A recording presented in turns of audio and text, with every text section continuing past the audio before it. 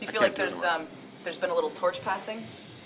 What does that mean? Well, I would love. Yeah. I would love to see the scene as vibrant as it was back in the day, but you know, that's what I'm hoping with Hatchet and these bands opening, that there is a scene that becomes crazy as it was. I mean, there used to be shows, at least a couple every month, and we'd be at the Copy Mat Center taping flyers together. Putting our little pieces of flyers for the together. internet, coloring them black and stuff, and now it's like, you know, they have it a lot easier now, so there should be a scene. I mean, we had to go out and work it.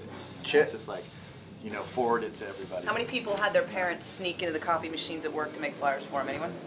No. No? I had friends. Was I the only one? I had friends. Really? Yeah, I know you did. Yeah. I went into my own place. Yeah. I do it at work. Everybody always had like one parent that worked at an office, you know, would sneak in and be like, psst.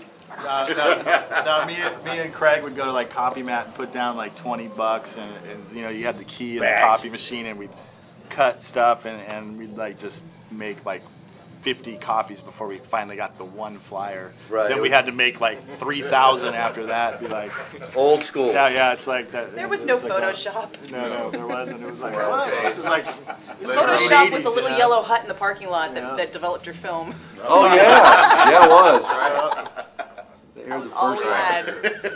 Wasn't it? Yes. That's fun. I do remember it. So we've got the show on Saturday, and then you're planning to write a new album. Are you planning on going back out on tour? Japan, and the week after we leave. 2 weeks. Yeah. It's the week after our show. We go to 2 shows in Japan with Testament and Voivod, who are one of my hero bands. You know, very abstract. I love them, and it'll be interesting to see them without Piggy. I heard it's really good. I'm sure it is. You know. But yeah, that's it. I think that's all we're gonna do for this year, and then we're just gonna Right through the holidays and. Yeah, we got it. Christmas album. We'll have Christmas. It could be a Hanukkah album too. Oh, it could be. It's a forbidden holiday. Merry Christmas, Forbidden Hanukkah. holiday, yeah. God, I'd vomit. You know what I always was wondering? Green and red. This is something I never could figure out. What was the difference between Forbidden Evil and Forbidden? Did you just drop the evil from the name? Yeah. It wasn't like a lineup change issue? No, Glenn was, it was that lineup with Paul and Glenn and 3 of us, and yeah, we were just like, when we got with Debbie Abano, she may have been the first one to make a suggestion because someone probably told her, and we were just kids. Yeah, and the label. No, it was before the label. Was it? Yeah. Oh yeah. No, I remember how it all went down, but then the label agreed. You know, everybody said, why do you want to be Forbidden Evil? You guys got potential to actually be, you know, more than that. Actually, if you guys remember, I don't know how that Kirk worked. Hammett was telling us to go to be the Forbidden.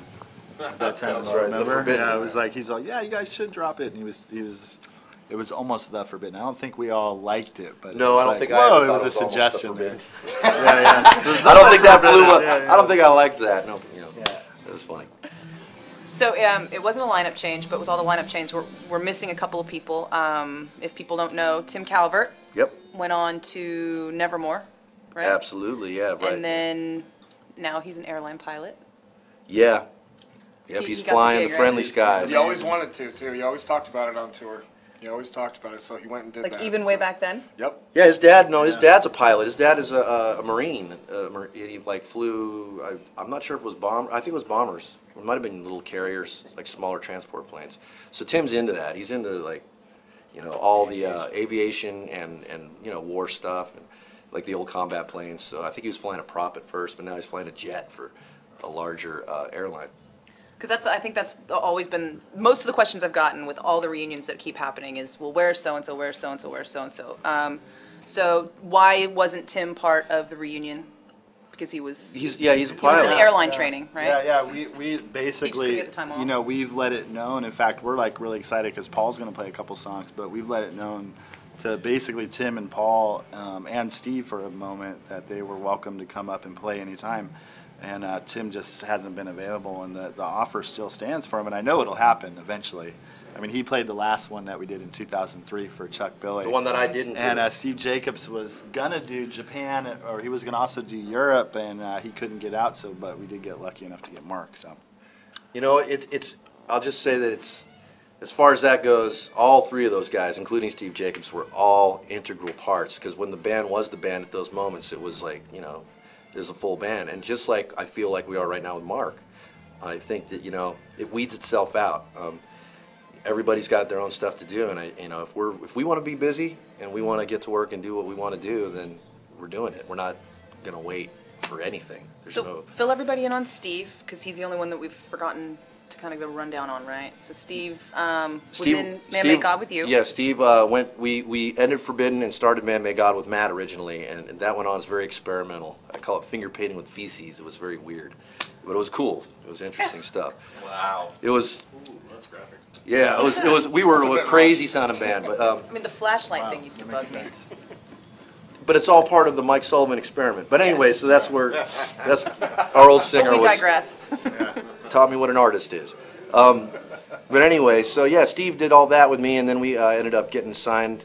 When we got a new singer, got signed to American, did a record with Rick Rubin that we're very proud of, and we went through that whole rigmarole, and that band just, wasn't going to get off the ground. Just too much. Sometimes there's too much money spent, kids. It's not good to always spend that much money. I'll just tell you that right now. Think cheap. But anyway, we did that, and then we started Spiral Arms, and then he hurt his shoulder numerous times in between all this.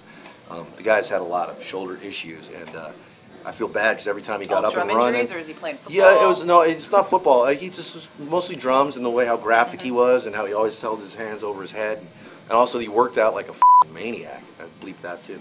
But he was always working out. I think that those two things, he had to learn how to trade it off, and he's had surgery, and I guess he's doing much better now. He just played at STP the other night.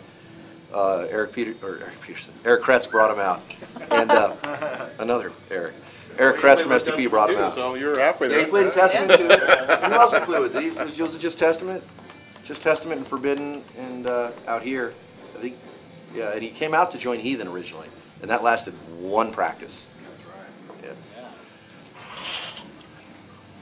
Am I the only guy who hasn't been in Testament? Christ! Hey, Chuck! I swear. Hey, Chuck, he's cheaper. You just might get a call, man. It's still early. Come on! What do I look like? I got dark hair, dude. I'm made for the gig. And that's all with love and respect, by the way. Those are our bros. I love those guys. Which is why we're laughing so Yeah, we hard. are. Yeah, we laugh. We kid. We kid, because we love. That's right. So Steve, still injured or okay No. now? Might set in. I think he's okay. Down the line? Down the line he can come in and guest, but I think that, like I said, that as we are now, we are now. This is what we're doing with Mark right now, and we want to see how this unfolds because, Steve lives in Cincinnati. Like I said, we're not waiting for anybody. He's been living in Cincinnati for a long, long time, and that's ultimately. I was like, wow, I haven't seen him for a while. Yeah, That's the beginning of it. Yeah, this is actually the Forbidden thing's like it's pretty much we're back to full-time writing, and the other guys that want to play will just be able to come up and do cameo experiences, and we're hoping Mark nails it and is the guy for this after this album. Of course, it's up to him now, and all of his other bands. So I'll be waiting for that call. Hey, I told him, if you want to pay all the bills too, you can be in the band. That's right. Kidding. You guys ought to get down on one knee when you talk to him like that. There's a lot of self-advertising going on here, isn't there? We're way too open and honest. So last and certainly not least is this is the fact that we already touched that Paul wasn't back in Forbidden for the reunion, even though it was his idea to begin with, because he ended up joining Testament. But next Friday he's going to be there and he's going to play a couple of songs with you. Yep. That's the rumor. That's the rumor. That's the rumor I keep hearing. Yeah. It's on film now, Paul. You have to. It's been promised. As soon as he shows up down here and we actually play music together, then I think that's when it's going to be a reality. And I think that's going to happen. It's going to happen.